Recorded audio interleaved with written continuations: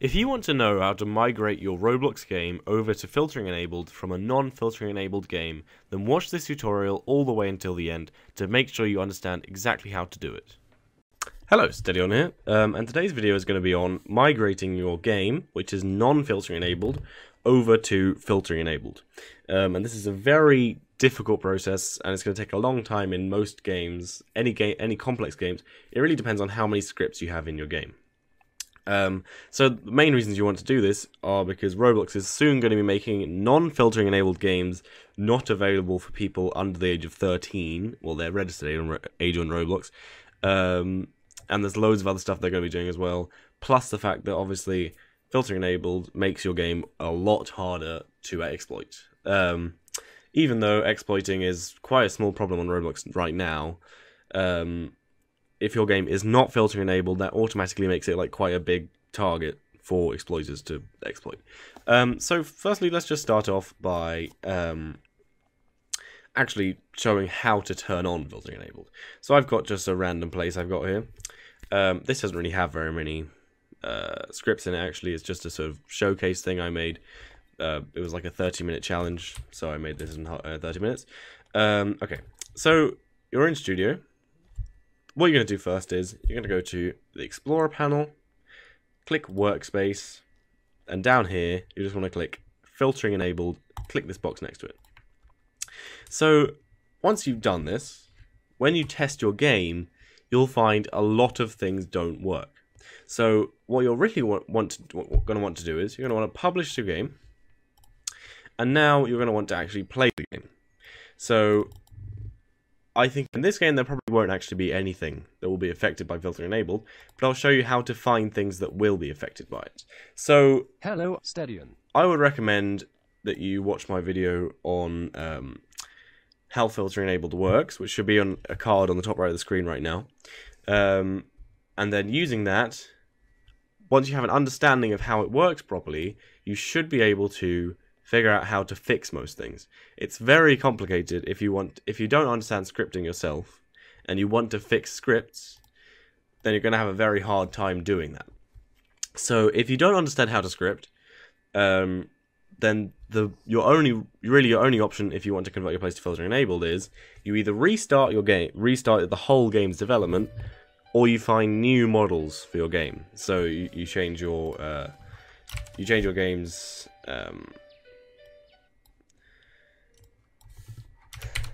So you change the models that you have in the game, so you find some models that work with filtering enabled. Okay, so if I click play here, you can see play isn't working, and that's probably something to do with filtering enabled. So we're going to press F9 on our keyboard, and we're going to go to the server log here. Right, so we've got two errors.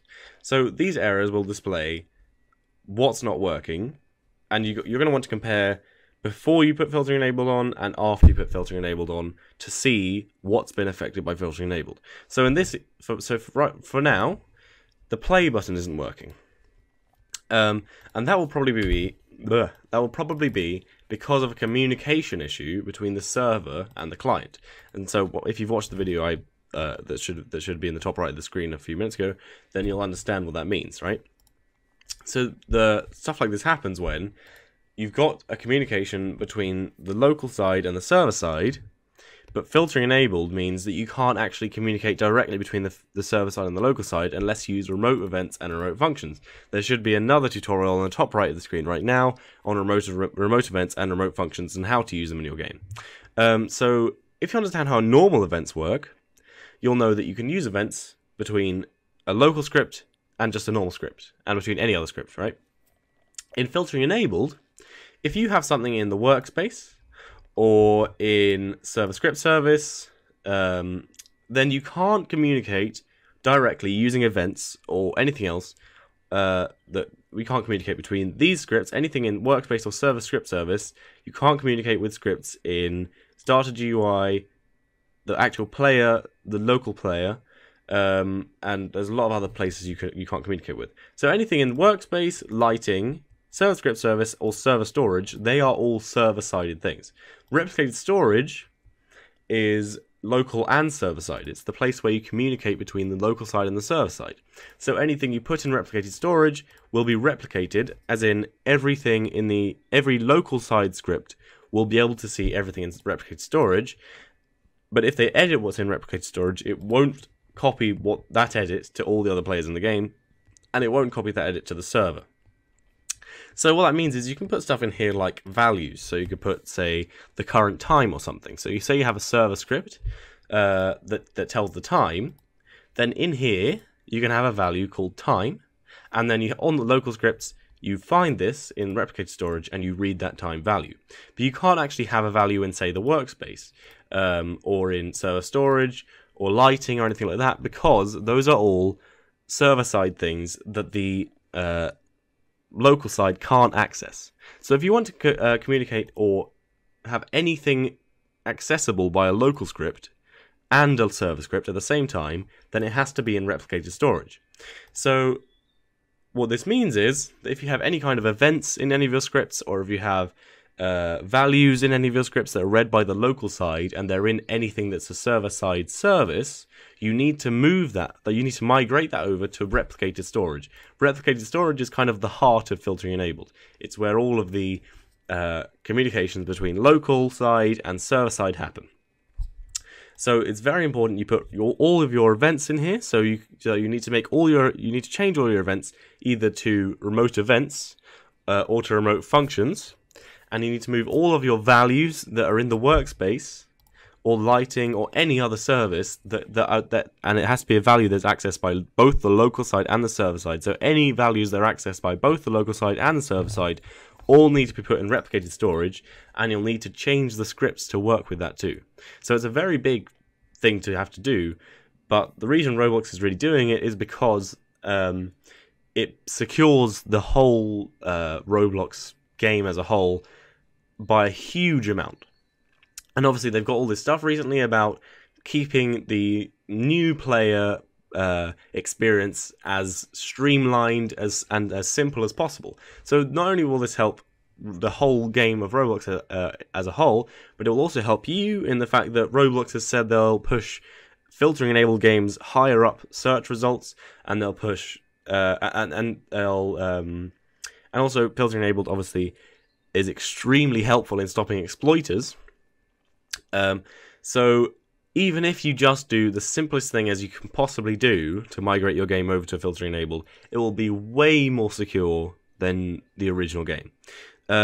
Obviously, filtering enabled is not something that will make your game unexploitable. That's something you have to do yourself. So you still have to do things yourself to stop exploiting on your game, even if you have filtering enabled on.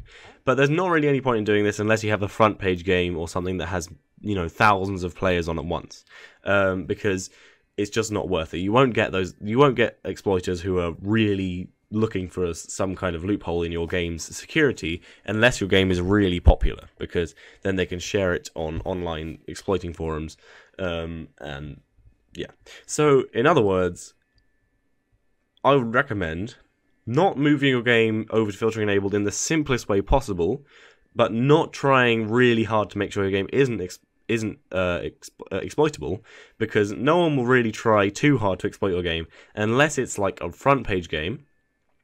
So, and the most important thing is just getting it over to filtering enabled, and then you can change stuff in the future. So I would say the main things to do are to move all of your events in scripts over to remote events and remote functions. All of your values need to be in replicated storage if they're accessed by both the server and the local side, because otherwise they won't be accessible and it will throw up an error and you won't be able to use that script anymore.